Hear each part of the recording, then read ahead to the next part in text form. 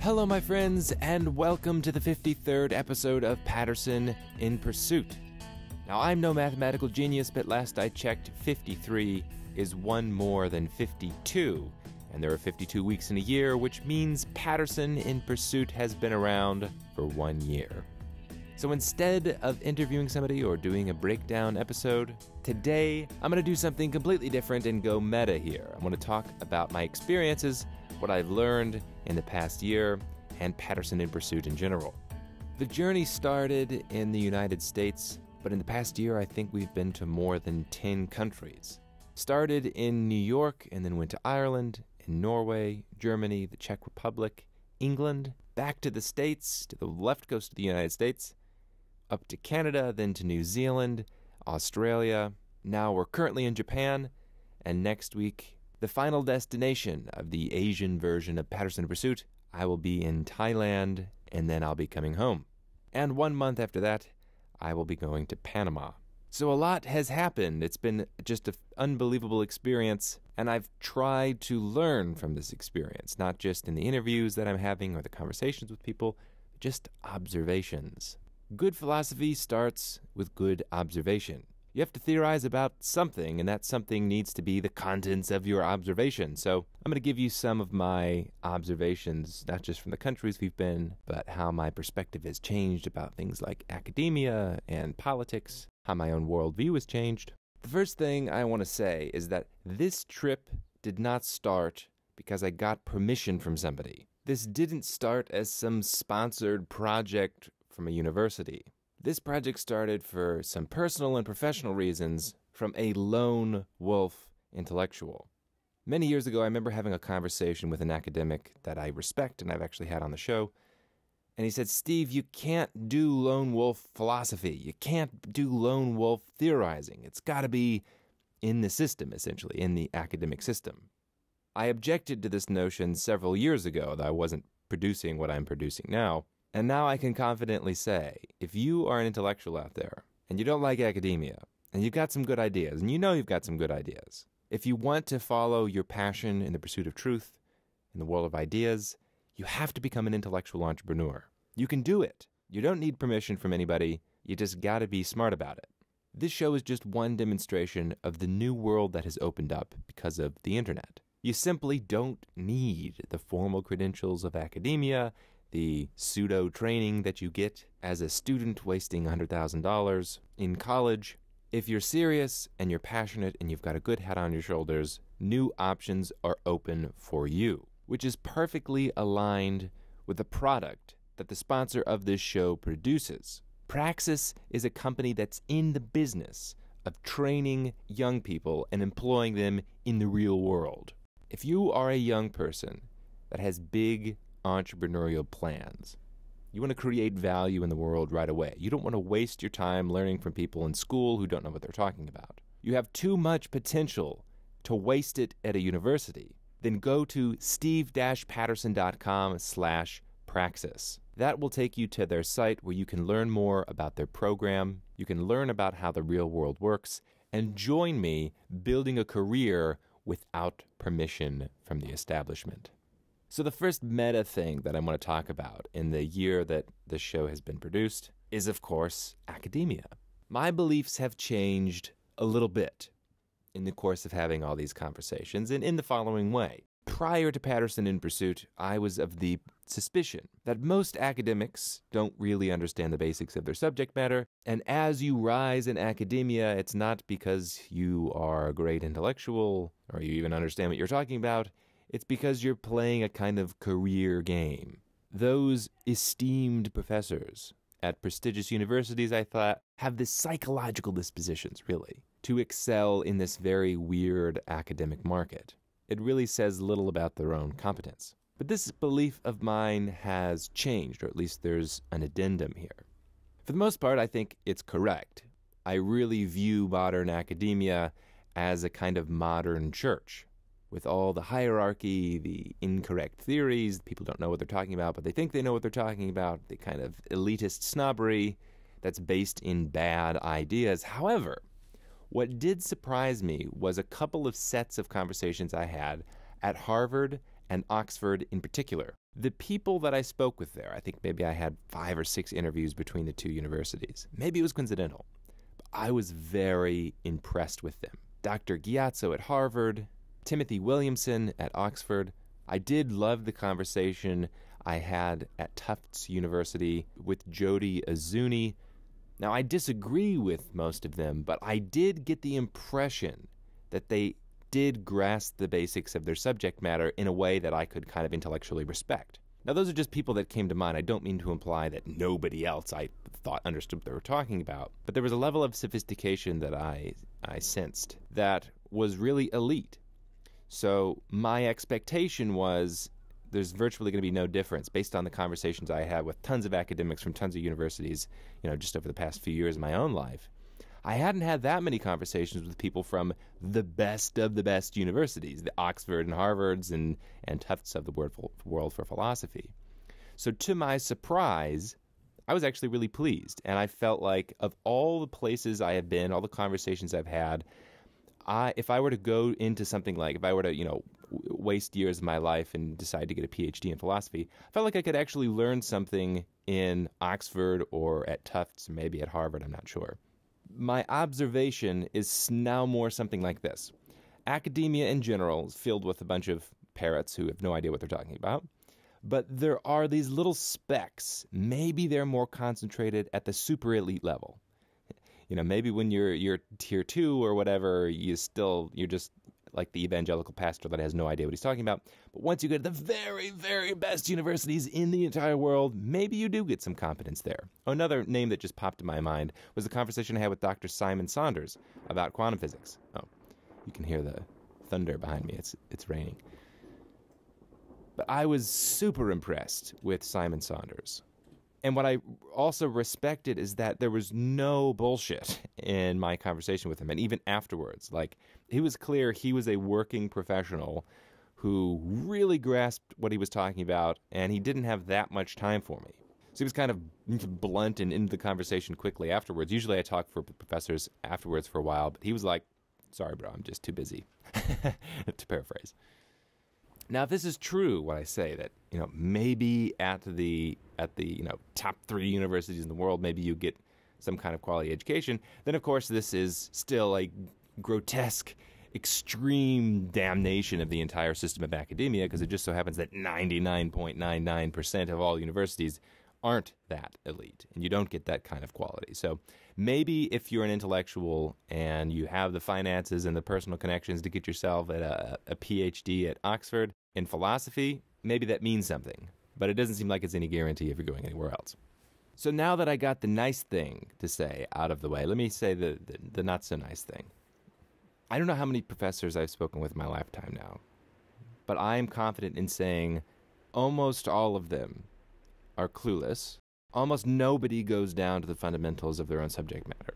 It doesn't really matter if you're talking about economics, or you're talking about religion, or you're talking about science, whatever it is. Because not many people play the philosophy game, maybe they don't think it's important or something, they really don't have the basics of their own concepts sorted out. This is one of the reasons I find it so incredibly easy to have conversations with really anybody about anything, is because if you know how to play the philosophy game and you know the right questions to ask, you can get down into some really fundamental questions really quickly that these people haven't sorted out, either because they haven't thought about them or they think it's too difficult or something like that. It kind of reminds me a little bit when I was in high school. Now, I was homeschooled, so I had a very unique perception on this, but I still hung out with, obviously, a bunch of people around my own age. And there was this transparent phenomena that took place now that I look back on it in hindsight. It had to do with music. Music was this, every teenager identifies himself with music. Music is this big deal. It's cool to know a lot about music, to know your bands and whatever. Those individuals who knew just a little bit more from everybody else. They knew the band members' names or, what year some particular band was founded. They have just some arbitrary information they got from, a book or online or whatever. Those people would impress others. Those would be the really cool people. They would know what they're talking about because they had this little sliver of information. But in reality, they didn't understand anything about anything. They didn't understand the history. They didn't understand the people. It was just to get that veneer, that nice glossy veneer of acting like you know what you're talking about as a high school student. That, I think, is exactly what's going on with 99% of academics, is they do have a sliver of information. And that they think because they have that sliver of information, they are experts and they know what they're talking about. But when you just scratch the patina, I think you'll discover that they have not justified their beliefs, and they're just repeating the stuff that they learn in grad school. They're just repeating what they think are in textbooks, which they assume have some tight connection with the truth. So I don't buy it. I don't buy the expertise of the academics, and don't tell me it's because I haven't spoken to enough of them. I certainly have spoken to many. There's this other interesting observation I've noticed, not just from the conversations, but also from interactions with people online, is that one of the sinister kind of systematic problems with academicians is a matter of who judges the competence of other people. So it's like if I were to criticize a priest, a Christian priest, many people in the orthodoxy would say, well, you don't have the credentials to criticize a priest. You haven't gone through seminary. You don't know what you're talking about. We are the ones that understand Christian theology, and we'll be the ones deciding who's competent and incompetent. So there's this kind of exclusion of criticism from people who are outside the system. You see it explicitly and pronounced in religion, but the exact same thing again happens in academia. Somebody like myself who's been coming around for years criticizing the fundamentals of mathematics, at least of the last 100 years, everybody said, oh, Steve, you're just a crank. You don't know what you're talking about. You don't have the formal training. You don't understand the basic concepts. But now that there's conversations recorded with the PhDs, those who have the credentials in mathematics, now it's much more acceptable, of course, to question the fundamentals of mathematics. It's not just some crank on the internet talking about how the theory of infinite sets is not well justified and there's plenty of room for skepticism. Now it's people like Gary McGuire and Dr. Norman Weilberger and the other people that I've spoken with where it's very clear that you can have reasonable, rational skepticism about these fundamental troubles. So that kind of insularity, I think, is totally pernicious and totally shot throughout academia, where they just stick their fingers in their ears when it comes to any external criticism. They're more concerned with the speaker of the criticism than they are the nature of the criticisms. This is, of course, one of the reasons why I'm not in academia. I'm not going to be in academia. I don't believe in that kind of game, and I think it leads towards dogmatism. Okay, so here's another observation I've learned about academics, which actually this is another pleasant thing. Most of them have been very polite and very supportive even. What's really interesting is though these people I don't necessarily respect most of their ideas, or I don't think they've gone down to the fundamentals of their subject matter, I do respect that they're down for talking, and they have been very supportive of my project, and they understand a lot of my criticisms of academia and are very sympathetic. It's like, oh yes, I see the problems with academia. Yes, I think you're right. And it's all the other people that are the problems. It's never those academics who are going to say of themselves, oh yeah, I don't know what I'm talking about, or oh yeah, the system is flawed, or oh yeah, I'm too much of a bureaucrat. They, of course, always point to everybody else as saying, oh yeah, the system is flawed because of them.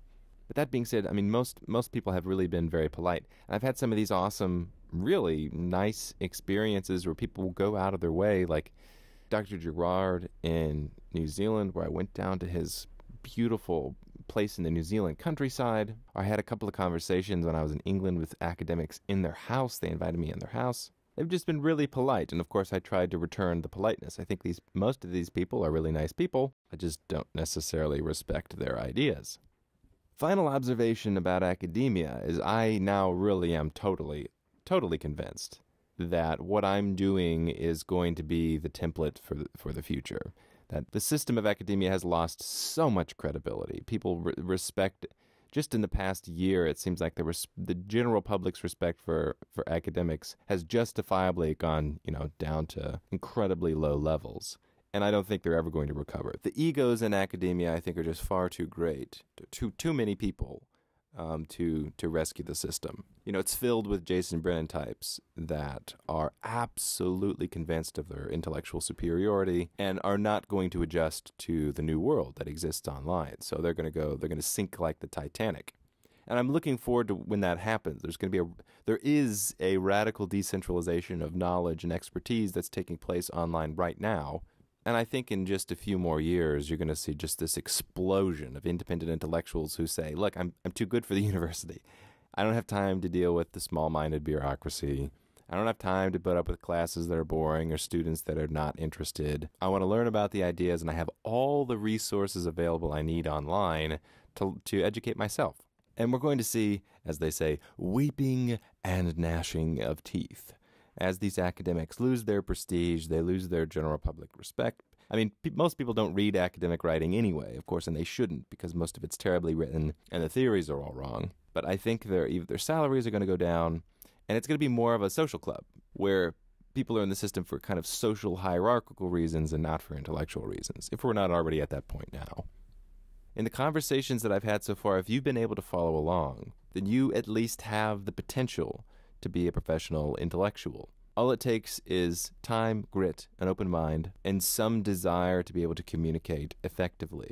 That doesn't mean you could make it in academia. You might be like me and not have the psychological traits for it.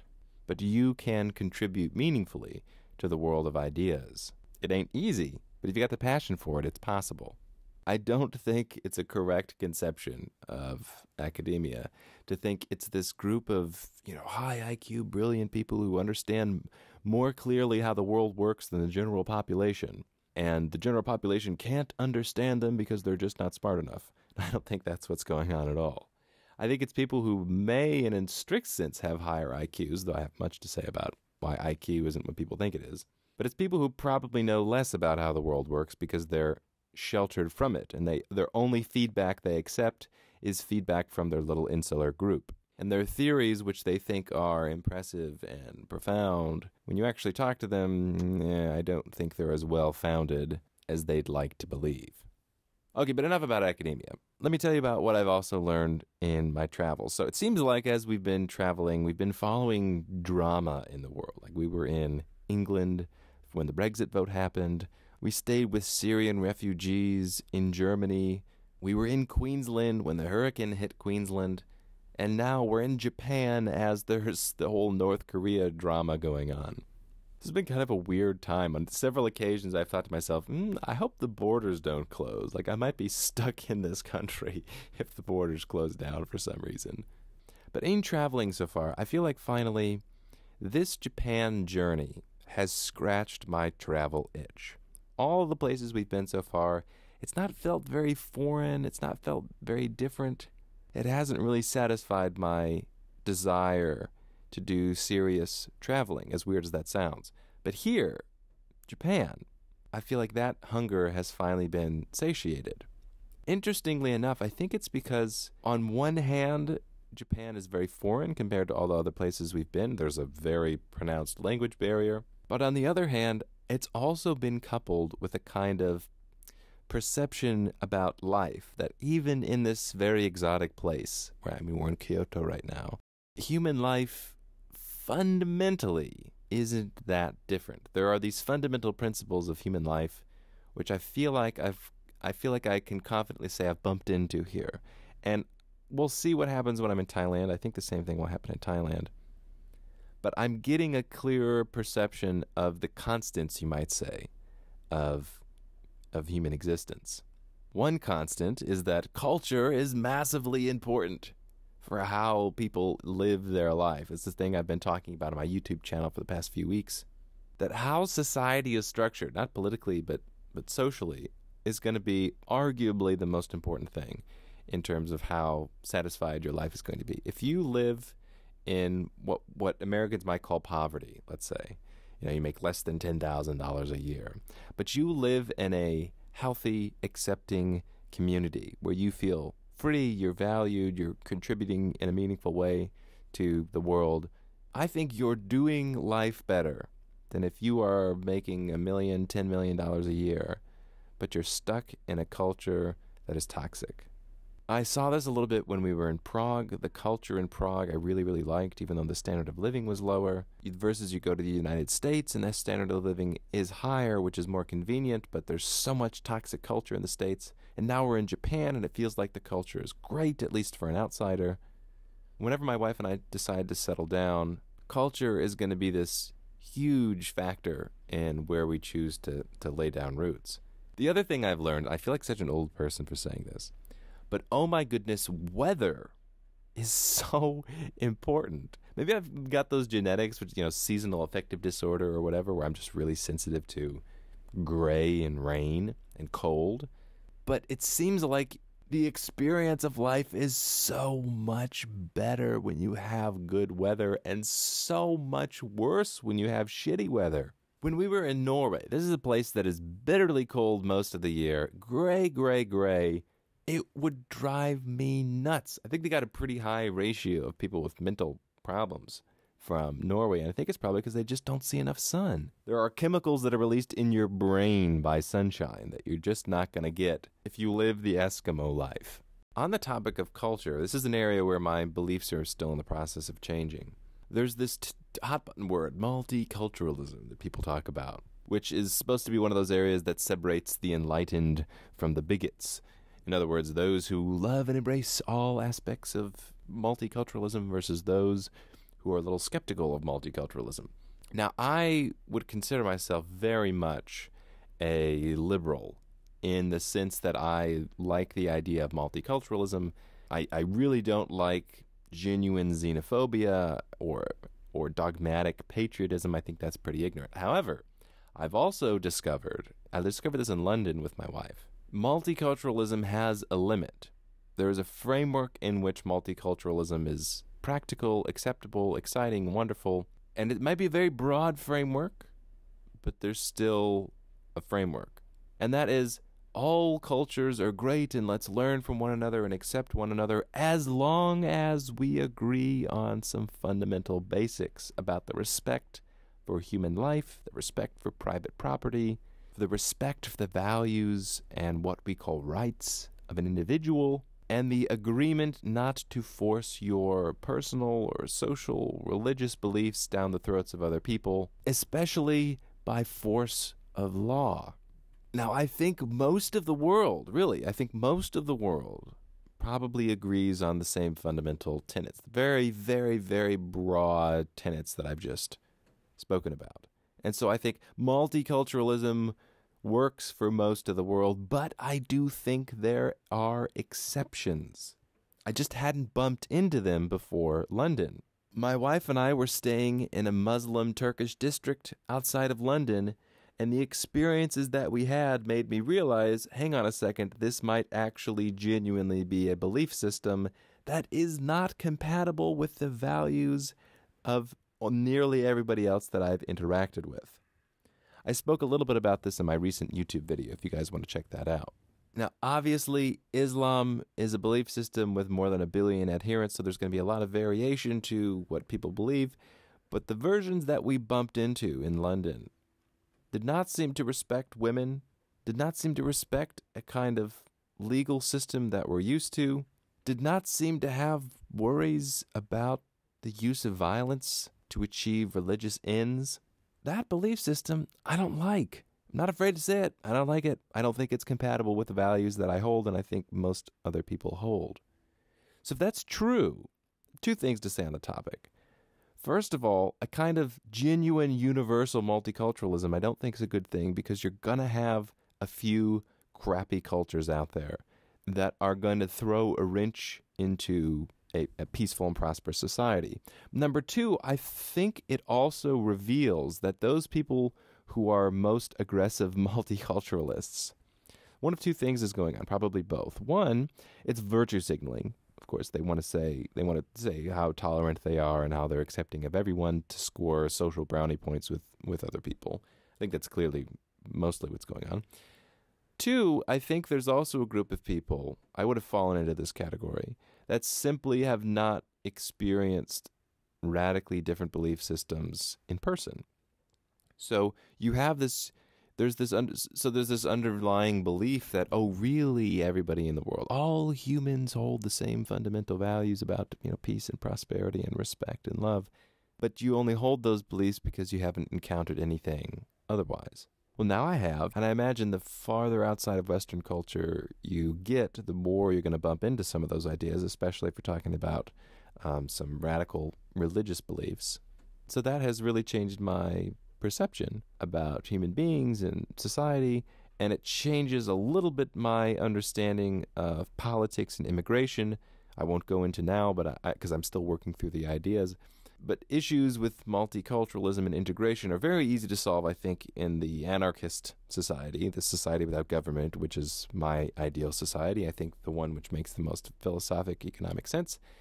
But in the real world right now, where you have governments and you have country borders, I don't think it's so clear just to say, open borders all the time for everybody, no questions asked. Sort of related to this topic, especially if you're listening to this as an American, I'm sure you'll be able to understand what I'm talking about. Growing up in America, if you come from any kind of more right-wing background, there's this notion of American superiority. That, you just by virtue of the fact of being born on, U.S. soil, have been endowed with this unfathomable gift and necessarily have a better life than everybody else in the world because of you being American. I don't think this is true. I think there's a little bit of truth to it, but the kind of extreme nationalistic pride and kind of pity for everybody else that isn't born American, I think is kind of silly. People have a very high quality of life, standard of living, in plenty of other places in the world. Japanese culture is very different than American culture, and I think in many ways is superior. I think Japanese technology in many ways is superior. I would not pity the young Japanese man born outside of Tokyo just because he's not with a U.S. citizenship. And also, I know from my own experiences, the American lifestyle is totally, completely different based on where you're born. Somebody who's lucky to be born around a city is going to have a million more opportunities in life than somebody that's born out in the rural countryside. I've seen it a million times. I've lived in both the country and the city. And people that are living in, rural upstate New York or living in rural Mississippi, they got a pretty damn tough life, even though they're Americans. And there's lots of other people all around the globe who have it better off in many ways. I also thought prior to my travels that really the most important thing in the world for human beings is ideas. And I definitely stand by that. I really think that in terms of how people are living their life, they're completely unaware of how outrageously important their ideas, worldview, and philosophy is. That most of the time they're just unaware of. I think there's this deadening effect of living in a community, living in a culture, where some fundamental ideas you just assume are true or self-evident or not worth investigating, and as a result you live your life kind of as an automaton because you've not investigated foundational questions like, what is the meaning of life? How important is financial success? How much time should I be spending with my family? Should I be giving more of my income away? How important is love in my everyday life? These kind of things, most people just absorb the values of the environment that they're raised in. And because of that, I think you really do see a huge variation of the human experience based on different cultures and different environments that are going to profoundly affect how your life is lived. The human mind seems like it's kind of a sponge that gets squished and then put into a bucket of water where it just absorbs its surroundings. And it can be really hard to take that sponge and wring it out so that you can try to get outside of all of those default assumptions that your culture holds and really examine some of those fundamental beliefs, which is, of course, what I've been trying to do in my own life and with Patterson in Pursuit.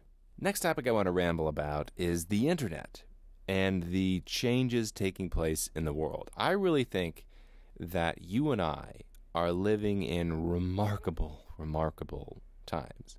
The fact that right now I have been able to undertake this project and go to 10 countries while I'm still in my mid-20s and do it for fairly cheaply, especially because I'm doing almost all of my travel with airline points.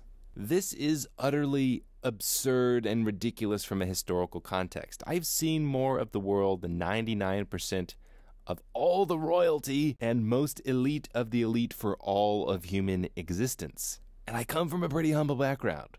So the fact that technology has progressed so rapidly that has allowed this project to happen, these experiences for me to happen, is totally unprecedented. And we are going to get to a point, I don't know when, But in the next few decades, where what I'm doing will seem like nothing, it will be like venturing outside of your hometown to the town next door, where it's like, okay, that's nothing to report. There's no big deal. International travel is going to be so easy and so cheap, and virtual reality experiences are going to be so ubiquitous, where you're going to be able to see and engage with the entire planet in a way that has never happened before.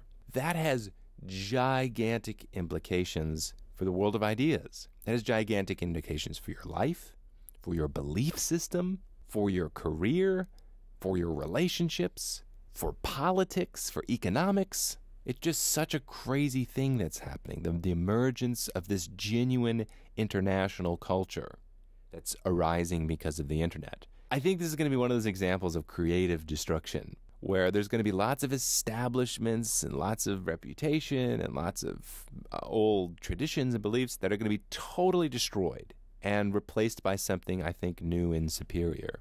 Academia, of course, is one of those institutions, but governments in general, I think, are going to be facing enormous pressures that they didn't used to face. I used to look back at that period of late 19th century to early 20th century as this period of amazing technological upheaval.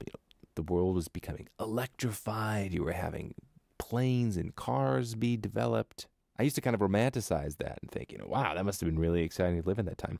The era we're in right now is way more dynamic than I think it was then. Everything's being digitized. Everything's going online. And the world 15 years from now is going to be a totally different place. I suggest we embrace it. Let the old established conservative fogies sink with the Titanic. Let's all hop on the life raft and ride the waves. Yeah, I definitely use that ocean analogy too much. The last thing I want to talk about briefly is my literal philosophic beliefs, how they've changed over the course of this last year. There were a few conversations that I've had, not all of them recorded, that have really been influential for my belief system. One of them was when I was in California. I met up with a philosopher there that I really respect, and I think very, very advanced philosopher. And we, after the course of a long conversation talking about the philosophy of mind, if you guys have heard my interview breakdowns, I like to call myself a reluctant dualist. I'm a dualist, meaning I believe mind and matter are two fundamentally different types of things, but I'm reluctant about it because I don't like some of the implications that follow from dualism. Well, after that conversation, to be honest, I am less reluctant. I'm a little bit more comfortable with dualism than I would have been, where I really just am convinced that mental phenomena are not themselves physical phenomena, or they're not spatio-temporal things, that my conscious experience is not identical to a particular arrangement of atoms. So if we want to preserve the existence of an independent physical world, the reasonable position, I think, is dualism. I've really enjoyed the conversations I've had about this topic on the show. I remember the conversation I had with Professor Brahm at RPI. I found that one especially interesting because he had these insights about why the mental kind of is more fundamental than the physical. And he was saying all these things I was agreeing with, and then he refused to go to the dualistic perspective. And he even recognized what I consider to be a fairly deep insight, that what we conceive of as the physical world is really fundamentally a theory that's designed to explain the experiences we're having, which of course puts the mental as more fundamental. That, wow, it's a really deep insight. And he wanted to preserve the existence of the physical world, which seems like the dualistic position, but people really don't like that title of dualism. My suspicion is it's just the religious connotations that people have with dualism. Another conversation that really has changed my way of thinking was a conversation I had with T.K. Coleman about race relations, part 1 and 2, which are both the most popular podcasts that I've released. The way that he was talking about why intentions don't really matter most of the time, that was really powerful, and I'm still actually working through a lot of it. My own ethical theories, my political theories, my social theories. I can't wait to have him back on the show. I want to in maybe the next couple of months. But that conversation really did challenge me in a more fundamental way than almost any of the other conversations I've had, because the ideas were so unique. I've not really encountered totally radically different ideas that I've never thought of before. But some of those ideas I really had never bumped into. So I found them persuasive too. My position has also become clearer in regards to the philosophy of mathematics. And I'm of two minds of this, where I'm very passionate about the philosophy of math. I think it's an area that needs a great deal of work to refound mathematics on sound foundations. I'm excited about it. I think there are metaphysical and logical insights, which I think I'm pretty clearly conceiving of, that I have not found a school of thought that seems to see mathematics the way I see it, which makes me think this is an opportunity to really positively impact the world of ideas. But I'm also a little bit overwhelmed by the philosophy of mathematics just because I think so much work needs to be done. It's analogous in my mind to religious topics, where I think there is truth to be found, profound truth, explanatory truth about how the world works, and yet it's surrounded by 99% fundamental error. And to try to extract correct foundations from religion, I think, is really difficult. I feel the same way about mathematics. The past 100 years have not been impressive for the philosophy of mathematics. And so to go into it from the basics of the metaphysics of what are numbers, all the way up to Gödel's incompleteness theorems, what do they mean, what do they imply, to infinities, Cantor's diagonal argument, and the foundations of geometry and topology and calculus. There's just every area, I think, is plagued by errors. Now that means, wow, there's a lot of work and revision and positive impact that can be made, but it also means, holy crap, that's going to take a long time to do. So I think it's inevitable. I think at this point, I don't think there's any way I can turn down the project. I think it's just too important. It's got so many big implications. But on the other hand, man, I feel like I'm going to be doing this for the next 20 years. All right, final thing on the intellectual side that I want to talk about, that is religion. There are interviews that I've had that I have not released, and I don't know if I will release them, maybe someday. But I have realized, in a rather blunt way, that I am so wanting to be open-minded and listen to what people have to say and learn from them and find the truth in what they have to say, that I think I have been a little bit disconnected about religion in practice. Not religion in theory, not talking about trying to treat, what's in the Bible as metaphorical and what is it really saying and there's truth to be found, but religion in practice. What are the religious beliefs that people hold? What are the systems that they follow? What's the justification for their beliefs?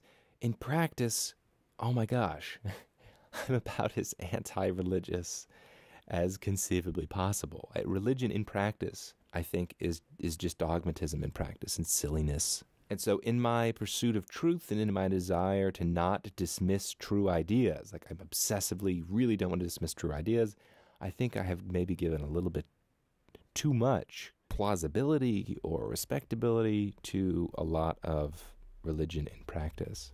I am scathing about modern academia, and I genuinely think it's populated by a bunch of anti-intellectuals and who aren't on the pursuit of truth and who believe a bunch of ridiculous things for stupid reasons.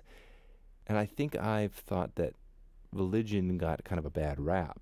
And maybe, there's plenty of people that are shitting on religion, so I don't want to necessarily partake in that. But now I'm realizing, ooh, man,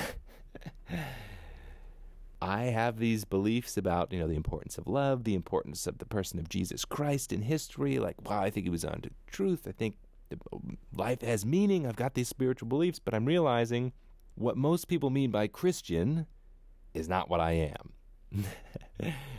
What most people mean by capitalist is not what I am. What most people believe by any of the popular terms that are out there, I feel like they've all been bastardized. And so I would have liked to say I would consider myself a Christian because of the rational beliefs, the philosophic beliefs that I hold that are in accordance with the philosophy of Jesus, yes. But now I realize calling myself a Christian communicates ideas that are incorrect about my own belief system. So I'm not exactly sure what to do about this. I don't want to just participate in religion bashing, and yet I recognize it's just filled with dogmatism. I don't really know what to call myself other than, a philosopher with theistic or something conclusions. Even that, gosh, now that I think about it, I can't even call myself a theist, because that means, oh, omnipotent, omnipresent, omnibenevolent God that's up there and blah, blah, blah. I don't believe any of that either. But again, this is an area of opportunity for growth and an opportunity to positively impact the world of ideas, which is what I'm going to be trying to do. So that is my year in review. I have learned a lot. I have loved the travels. They've certainly not been all roses. Maybe some other point, or if you guys want to talk about it, or maybe in a Q&A session, I'll talk about some of the crap that's happened. Traveling is not all fun experiences. But I hope you guys have enjoyed it. This has been, a part of my own personal Socratic journey, and I'm glad you guys have been following along. I really hope you've gotten value from it. If you'd like to support the show, if you think what I'm doing is valuable, you think my ideas, if you think I'm onto something, then go to patreon.com/Steve Patterson and join the more than 80 other people who also think the same way, who have chosen to contribute $1 or $2 whenever I release a podcast or an article or a YouTube video. You'll also get access to a community of other independent intellectuals who are trying to pursue truth together, even if that means they're doing it outside of academia. In about a month, this phase of Patterson in Pursuit and my own international travels will be winding down. After Panama, I don't think I'm going to be doing a ton more international travel. So we're going to be doing more domestic conversations, more Skype conversations, be releasing other new content. Thanks, everybody, for listening.